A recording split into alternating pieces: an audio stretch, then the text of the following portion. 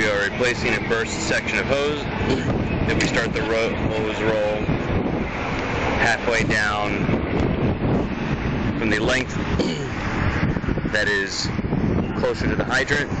It'll make rolling out the hose easier. Clamp is being applied, and the operator will be on the side that opens and closes, and this side would be towards the fire. Our operator will be over there. The nozzle will be a little bit cracked to release pressure.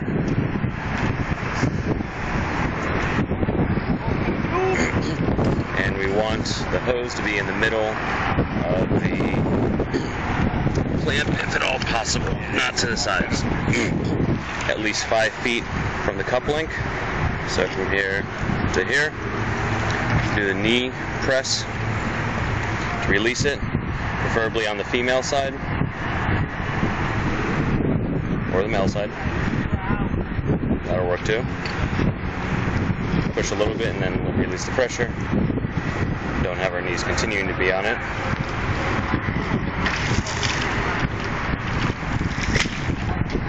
When we reconnect it, we will reconnect it with 2 lines of hose.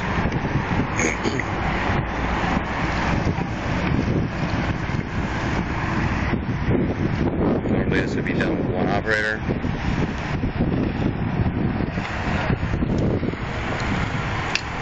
Hey, start extending it out.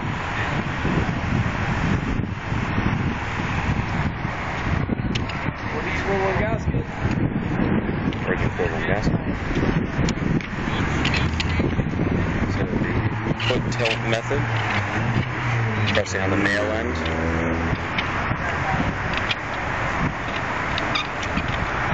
We've now connected 2 lines of hose together. We will charge in just a moment.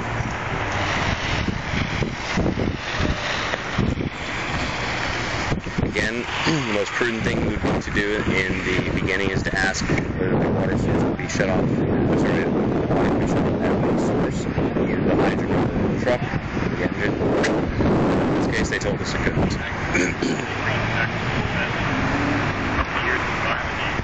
I'm doing the hose. Nozzle is off. A little bit slow.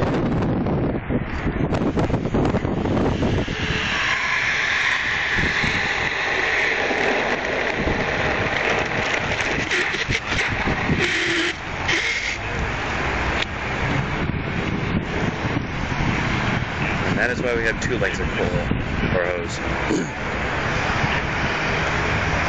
Cleaning it off.